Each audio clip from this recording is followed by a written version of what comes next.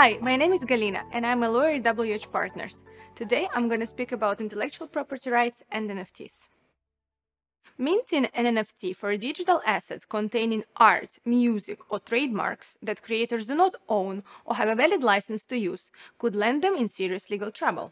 One of the headline-making examples of possible trademark infringement involving NFTs is the Hermes vs. Rothschild lawsuit.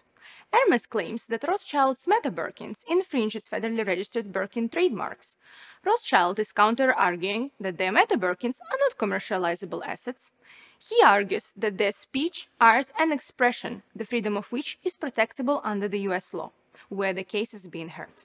The lawsuit is still in its early stages, and the entire NFT community is waiting with bated breath for its decision, which might be a benchmark for the application of intellectual property considerations to the world of NFTs.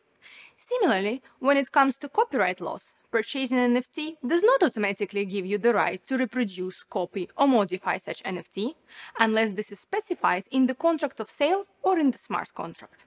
Finally, many ask whether it is legal to take a screenshot of an NFT, and if so, why do people actually buy the NFT and don't simply take a screenshot of it? One is free to take a screenshot of an NFT, just like one is free to take a screenshot or a photo of a painting. Nevertheless, each and every NFT is attached to a smart contract, which makes it unique and authentic. Furthermore, blockchain technology ensures that the authenticity and legal title of such NFT is easily verified. I hope you found this video useful. Thank you for watching.